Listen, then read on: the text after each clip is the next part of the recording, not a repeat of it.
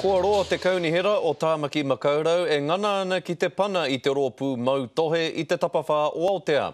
Ahakoa kua tukuna ngā wharangi e tāi ai e te ture te roopu nei te pana, kua hoki ake anō te take ki te kooti.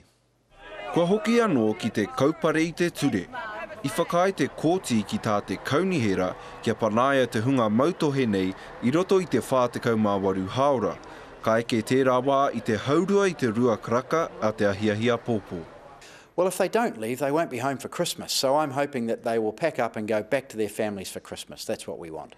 Engari kaore pea te kooti i te whai whakaro pai mo te kirihimete ki tēnei hunga e to tohe tonu nei kia noho tonu rātou ki konei. E whāwiki ki muri nei i kōkiri atu te hunga poro tehe nei ki te aroaro o te kooti arohe o Tamaki. I taua wā, ko te whakatau a te kooti, kia whai wā rātou ki te whakaro i tēnei take. I tēnei rā, e kore pea e pērā rawa te waimarie o te hunga poro tehe nei. Ahakoa i ngā rao mua i rata rātou ki te kawaita rātou take ki ngā āki kawe kōrero, i te rānei kua huri te tai. Engari mō ētahi atu kua hōhā i te hunga nei.